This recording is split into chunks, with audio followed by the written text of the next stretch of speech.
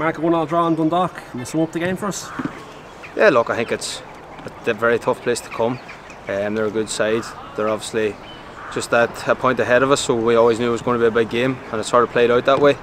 I thought we were actually quite unlucky in the first half to go in 1-0 down. I thought we had the better of the chances, or whatever chances there was. But look, it was a tight game, and I'd say overall a draw was probably a fair result. We had a bright start. Was it maybe a bit frustrating that we didn't capitalise on that and make a goal? Yeah, of course. Like as you said, when you come to these sort of places, you sort of have to capitalise when you are on top, because you know that they will come back and have sort of a purple patch. So when you are on top, you need to make the most of it. But look, at the same time, we still knew there was a long way to go, and we had plenty of chances after that as well.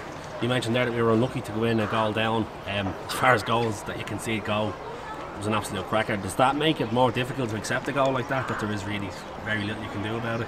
I don't know if it's easier or more difficult to accept, to be honest. Yeah, it's a tough one actually. But look, he's hit the ball and it's rifled into the top corner. There's not much you can argue about, but I suppose it's looking up, it's looking before how we give the free away. That's probably where we're most disappointed. In terms of performance, definitely not our best of the season. So is it maybe a sign of progress that we've gotten something out of this game? The manager's spoken a few times about leaving points behind in games, but we've come out of this one with something. Yeah, probably in a way, but as I say, as we all know, like if you want to go above that again, you have to come away here with 3 points. We need to probably just go that extra step now if we really want to make a push for top 4 or whatever it is, like finish out the season as best as we can. So look, we can take the positives, but definitely we're also a bit disappointed that we didn't come away with 3. The manager was asked, so I have to ask you, how are you with celebration?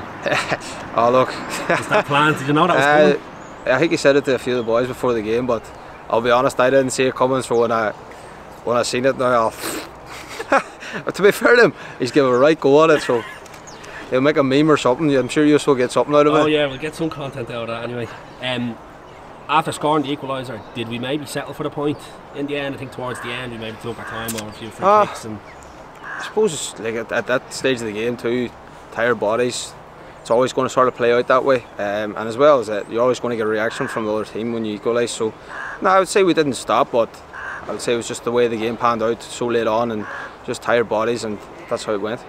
Looking ahead to next week, it's obviously another Dublin derby at home. What way will we approach that game? What will change now in the coming week in terms of setting up for Rovers at home rather than Dundalk away? I suppose not much will change, to be honest. We'll still play the way we want to play as much as we can, impose ourselves on them. Look, we're at home, so that's also a big factor in it. You gotta, when you are at home, you gotta focus on yourselves. And look, we're not going to disrespect Shamrock Rovers. They're a top team, and we know that. So we know we're in for a very tough challenge. But as I said, like we need to look to impose ourselves on them.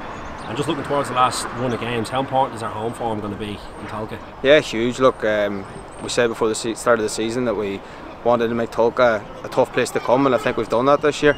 And that's definitely going to stand us going into the end of the season here now, that we put a good run of form together at home. Thanks, Mark.